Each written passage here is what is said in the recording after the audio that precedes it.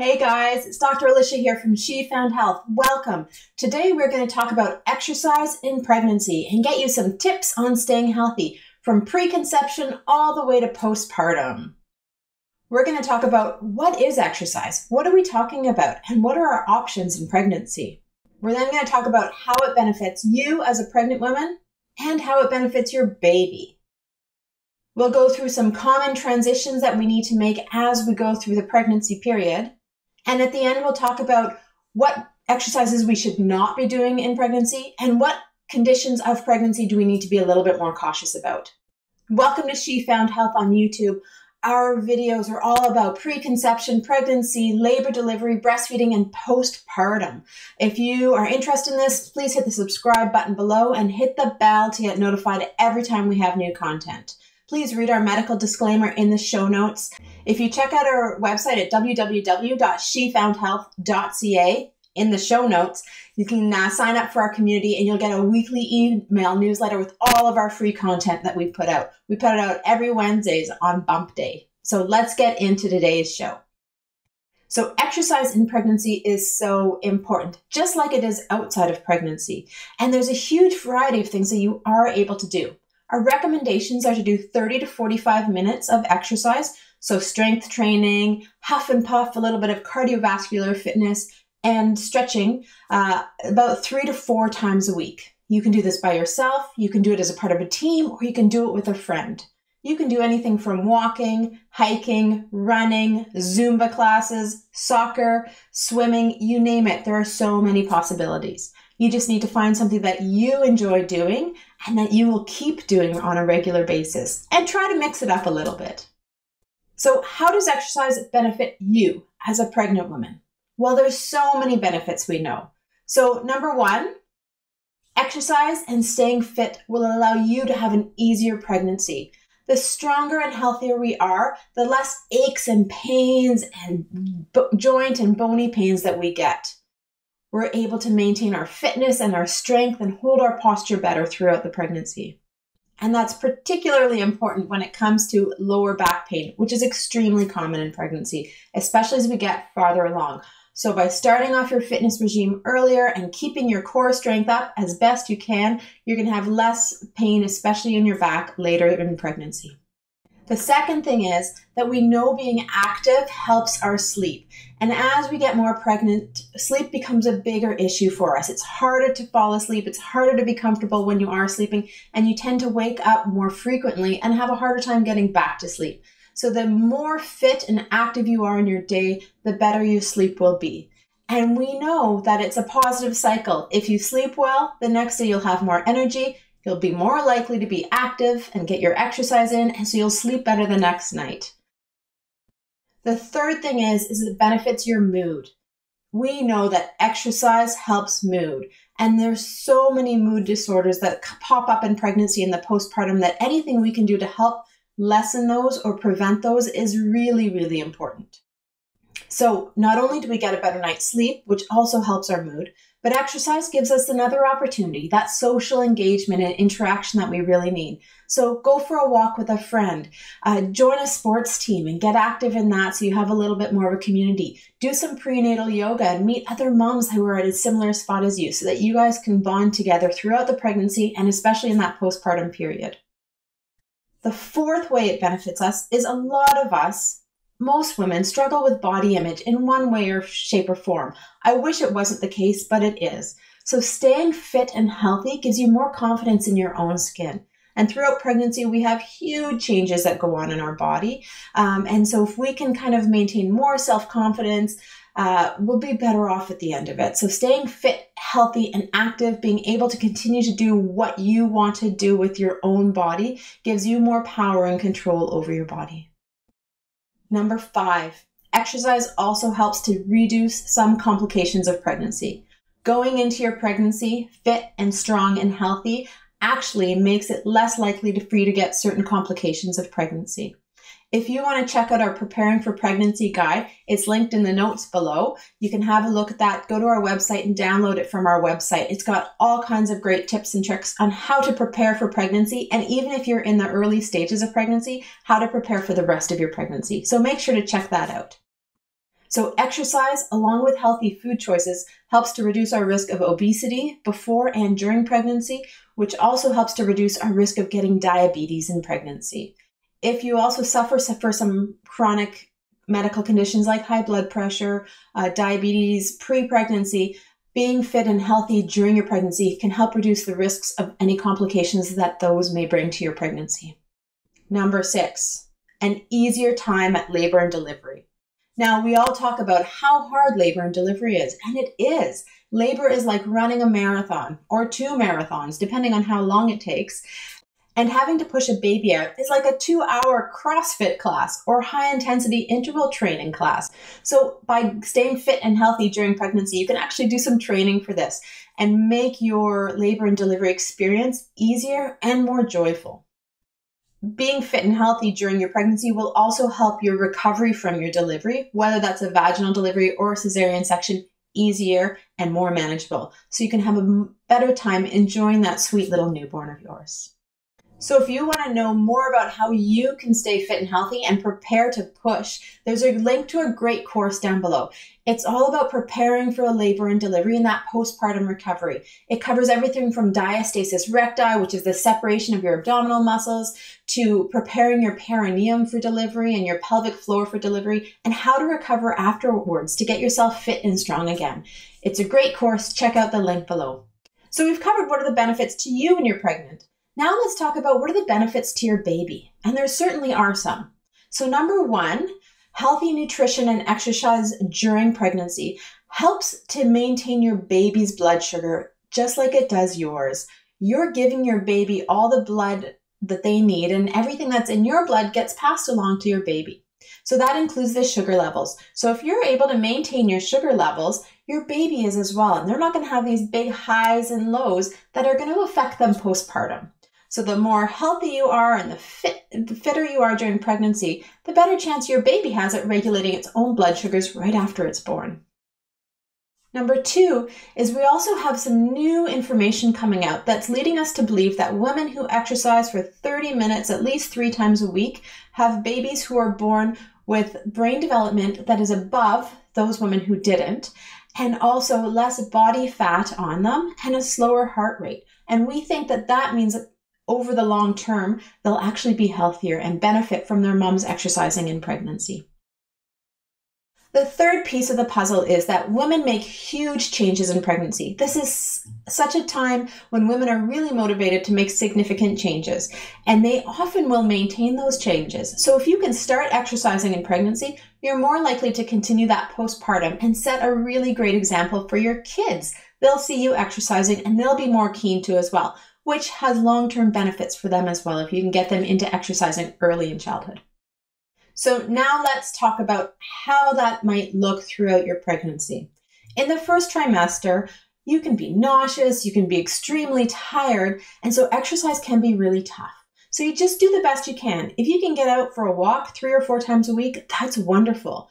For people who are used to being really active and fit, this is going to be a real challenge because you're going to want to stay active and fit during this first trimester, but your body may not let you. So just readjust your expectations. And once you hit that second trimester, you're probably going to be feeling quite a bit better. If you want to check out our video on the 5 most common symptoms in early pregnancy and how you can optimize those, check it out here. Now, as I said, that second trimester, we often start feeling a little bit more like ourselves. Our energy comes back. We're not feeling as nauseous. So everything's a little bit better. This is a great opportunity to get into your exercise regime again. Pretty much anything you've been doing prior to pregnancy, you can continue to do throughout your pregnancy. We'll talk a little bit more about the things that we want you to avoid later in the show. But for the most part, continue doing it. If you haven't been exercising before, make sure you have a chat with your care provider about how you can slowly ramp up and get into it. But walking is great exercise. So if you've not done anything before and you want to get into walking or prenatal yoga, that's a great start. Now, one thing that I often get asked about is, what about my abdominal muscles? I want to maintain my core strength. And of course you do. You totally should. But we want you to avoid working out those up and down, straight in the middle abdominal muscles. They are going to stretch as your pregnancy grows, and we want them to stretch naturally because we want them to not separate or have that diastasis that can cause problems later on. So just let those front abdominal muscles grow. work on the side ones. And so that's a lot of rotational work or side planks. And you can certainly talk to a sports medicine specialist or an athletic therapist or a kinesiologist about how you can get this strengthened up. And your lower back, same thing. Again, that course we mentioned before, the Prepare to Push, has information about all of this. So if you want to just have a quick, easy online class, then that's the one for you. So in third trimester, as we're starting to get bigger, we're going to notice our center of gravity is shifting a little bit. So some things are going to become more challenging. You're also holding more weight, so up and down exercises is going to probably hurt your knees a little bit more. The other thing that happens is our body releases a hormone called relaxin. And what this does is it loosens our tendons and ligaments so our pelvis can shift more during delivery to fit our baby out. But it works all over our body. So we're certainly more prone to injuries in that third trimester. So shifting and pivoting like you would find in soccer or football can be a little bit more dangerous and lead to more injuries in our knees. So maybe shifting to more inline like running or swimming, biking are all great. Going for hikes, continuing on with your prenatal yoga, that's all fine. But you may need to readjust your exercise regime as you move through pregnancy.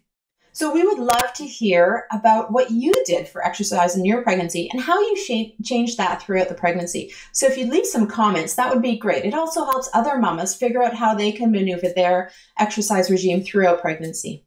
So now let's get to what do we want to avoid in pregnancy. So if you have a nice, normal, healthy pregnancy, you can do most things. There are certain pieces that we want to avoid though. So one thing we want you to avoid is scuba diving in pregnancy. This is kind of the one big and hard, fast rule about exercise in pregnancy is no scuba diving. The other thing that we want you to be careful about, especially in the first trimester, is anything that gets your core temperature elevated. So think running a marathon in Las Vegas in the middle of summer. Anything that kind of brings your core temperature up, we want you to avoid that, especially in that first trimester. So making sure that you're modifying your activities to stay as cool as you can and staying really well hydrated. Now, I would say this probably applies for the second and third trimesters as well, but specifically in that first trimester, we don't want your core temperature going up. It can cause abnormalities in your baby. One thing that we all get a little bit nervous about is contact sports or anything that might cause some abdominal or belly trauma. So as your uterus is growing out of your pelvis around 12 to 14 weeks, we want you to try to avoid those types of activities. So that's contact sports like rugby or contact football or even kind of soccer if you think you're going to get a ball in the abdomen. We want you to try to avoid that. Those sports are also a bit riskier in the third trimester due to increased injuries that we talked about earlier with that relaxin hormones and our tendons and ligaments getting a little bit looser. A couple other sports that we try to get you to avoid is anything that has a big fall risk. So things we're talking about, horseback riding or mountain biking. So things that put you at a little bit of a higher risk of falling and having trauma. So you know yourself best, what your skill sets are, and if you're riding horses, what your horse is like. So just make some adjustments to what you do to keep yourself safe. Another thing we need to remember is in the second trimester, our blood pressure naturally drops. And so what that means is often women get very dizzy when they stand up quickly or they can feel like they're going to faint.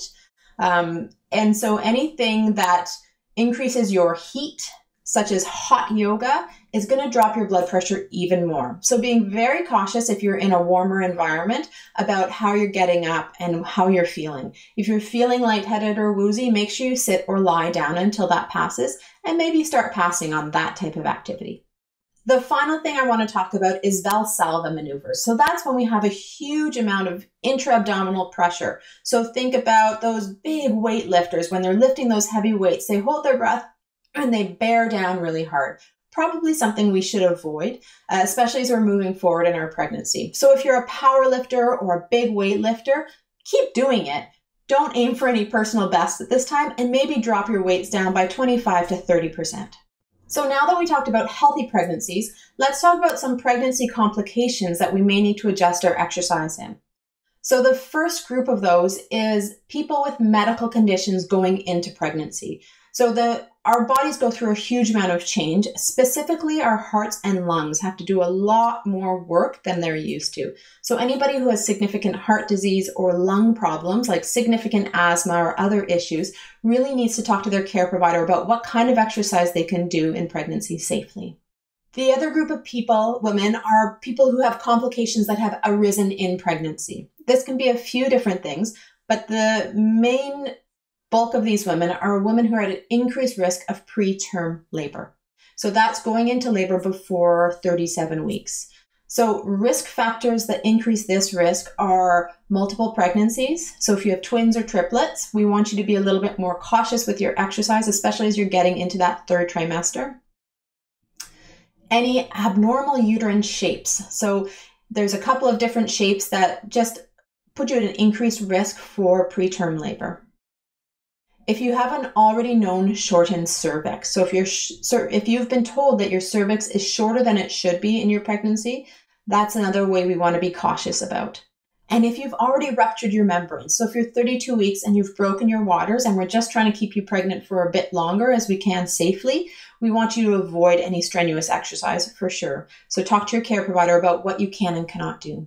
The other group of people we need to be careful about are those with placenta previa. So that's when your placenta sits right on top of your cervix, and so you have a much higher risk of bleeding, especially in that third trimester. So if you've been told you have placenta previa, just talk to your care provider about what modifications you might have to make with your exercise regime. Now, all of the things I listed, you should know about. So if you're sitting there and you haven't been told you have any of these, then go ahead and follow the other instructions that we talked about, but these don't apply to you. If you have been told you've got one of these conditions, talk to your care provider to make a good exercise plan for you. For the vast majority of women, we can still get you some exercise. It just may have to be modified. So there you have it, exercise in pregnancy. Let's just do a quick recap for everybody. Number one, exercise is good in pregnancy. It's good for your mood, it's good for your sleep, it's good for aches and pains, and it gets you an easier labor delivery and postpartum recovery.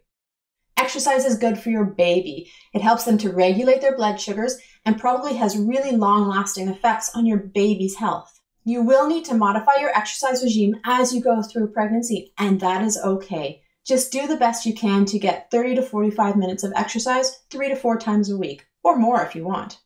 We want you to avoid any high-risk activities that could impact your pregnancy. And if you go into pregnancy with certain medical complications or things come up in pregnancy, make sure you talk to your care provider about how to modify your exercise regime to make it safe for your baby. So if you like this video and this kind of content, please make sure to check out our website at www.shefoundhealth.ca. Join our community, and we send out email newsletters every week with all kinds of free, interesting content. Make sure to subscribe below and check out these other videos on other common issues in pregnancy. And also, we'd really love to hear about any content ideas that you have and you want to hear from us. Thanks, and have a great day.